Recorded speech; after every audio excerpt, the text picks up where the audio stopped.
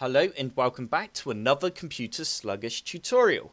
In today's video I'm going to be showing you how to make your Windows operating system look like this. To start off with, first you need to click on the link that's in the description below and it will take you to my website, which is where you will find all the links that you need for this tutorial. You now need to click on the first link that's on my website and you will end up on a page that looks like this. You now need to press download beta and you need to go save file. You now need to run the setup file and you need to go OK, and we want to install the standard installation and you want to install the 64-bit if you have a 64-bit operating system, and you want to launch Rainmeter on startup. Once you're happy with that, you can press install and press finish to run the Rainmeter. You now need to right click on all these windows and just go unload skin. Once you have finished doing that, you now need to click on the second link that's on my website and you will go onto a page that looks like this. You now need to press download and go open with Rainmeter. You now need to go install and you will now notice your desktop has changed a little bit, which is great. It means everything is working absolutely fine. You now need to close down this window. You now need to right click on the right hand side here and go to Enigma and go to sidebar. You now need to click on sidebar at the top. And you now need to do the same on this side. Right click again, go to Enigma and then go down to sidebar and go down to sidebar down the bottom and just make sure that's selected as well. You now need to go to taskbar and select taskbar. You should now have 4 black bars, as you can see on my screen. It's now basically down to you how you want to customize this.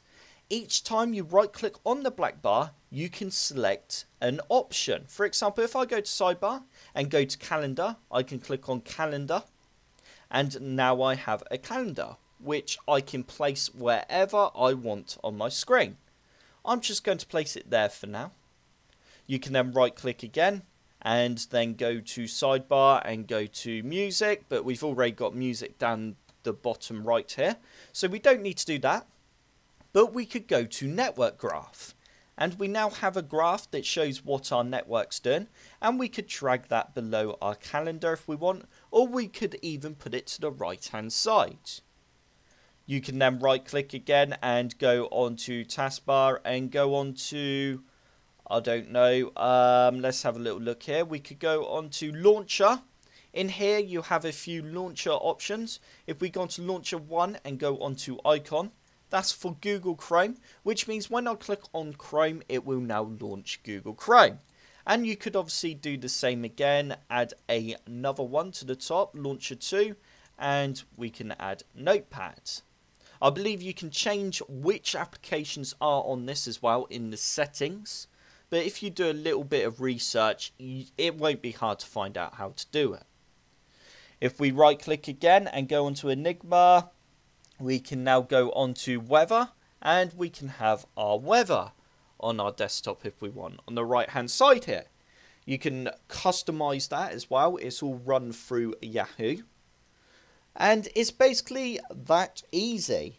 Once you've finished customizing all that, like I said, it really is as simple as just moving everything around and adding it.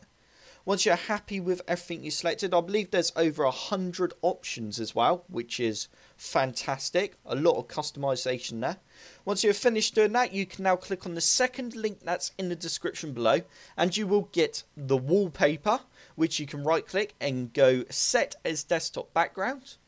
Make sure you got it as position fill and go set desktop background. And there we go. That really is looking nice now.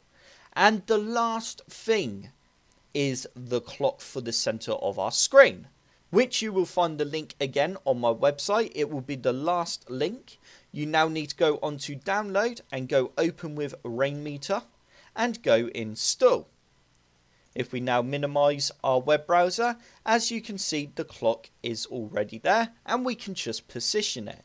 You can also change the color of this clock by right clicking on the clock and going to arcs and then going on to dark, and there you go, it changes the color. and let's just change it back because I prefer the white, and it's really as easy as that. I hope you enjoyed this video. If you did, hit the like button below and subscribe for more computer sluggish tutorials.